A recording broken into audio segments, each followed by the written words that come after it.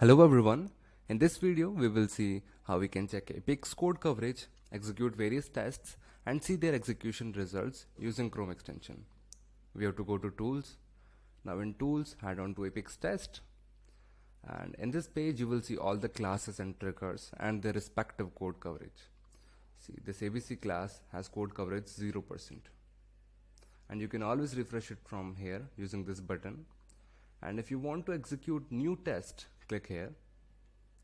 You can always search for something specific, like I want to search for test UOW.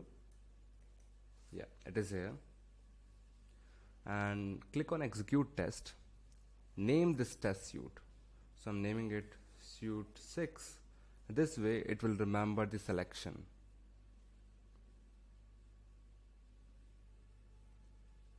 So it says it was completed.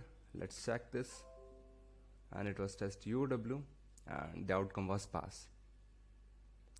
And I said it will remember the selection. You can see all the suites that you have generated, and you can always open it by clicking it here.